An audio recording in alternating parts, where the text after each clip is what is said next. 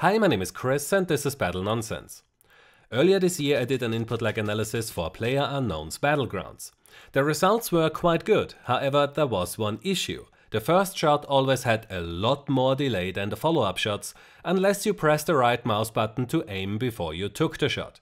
This could then lead to situations where you felt that you pressed the fire button before the enemy player shot you, but you still died as your gun did not fire instantly due to the first shot delay. As it turns out, there was a bug involved here, but it's not the first shot delay, which is actually a game mechanic as the animation and gameplay lead for PUBG explained to me on Twitter. The bug was that one of the previous updates, I guess that it was the one which introduced the vaulting animations, removed the relaxed state animation, which made this mechanic impossible to read for the player. The developers now brought this animation back in one of the recent updates, so let's take a look at how that works now. So the default state is the relaxed state, which means that your gun always points at the ground instead of where you see the crosshair. When you press the fire button, then your character must first raise the gun, and it will stay there as long as there are less than 3 seconds between the follow-up shots. To avoid that first shot delay, you can simply press the right mouse button to aim. 3 seconds after you stop to aim, the character will then enter the relaxed state again. This mechanic affects both the first and third person perspectives, however it is easier to read in the first person perspective simply because you get a better look at the model of your gun there.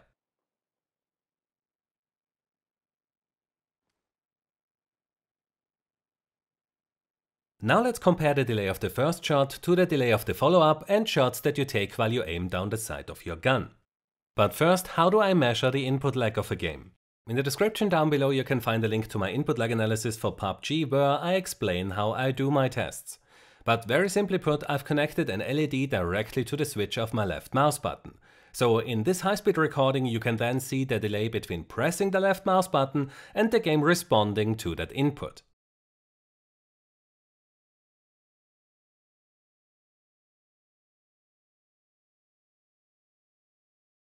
This example then clearly shows how much longer that first shot delay is compared to a follow-up shot.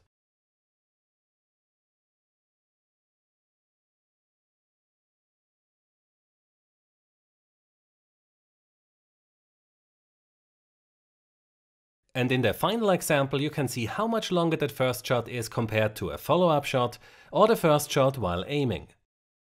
So previously players didn't know that the gun was pointing at the ground, which made the first shot delay very confusing. Now that this animation is back, players are able to understand why the first shot has so much more delay, and they can adapt their playstyle to avoid that it gets them killed. But what do you think about this mechanic? Does it make the game more realistic and challenging, or is it unnecessary and frustrating? The animation and gameplay lead designer said that they might remove the delay in the future, but keep their relaxed state animation. Let me know in the comments what you think about this. So that's all for today. If you enjoyed this quick update on PUBG's first shot delay issue, then it would be great if you could support me on Patreon, as YouTube's ad revenue is sadly not enough anymore to run a niche channel like mine. Without the awesome support that I get from my patrons, Battle Nonsense would simply not exist anymore. You can find a link to my Patreon in the description down below, where you can also find links to my social accounts in case that you want to stay up to date on the videos that I'm working on. So if you enjoyed this video, then please give it a like, subscribe for more, and I hope to see you next time. Until then, have a nice day and take care. My name is Chris and this was Battle Nonsense.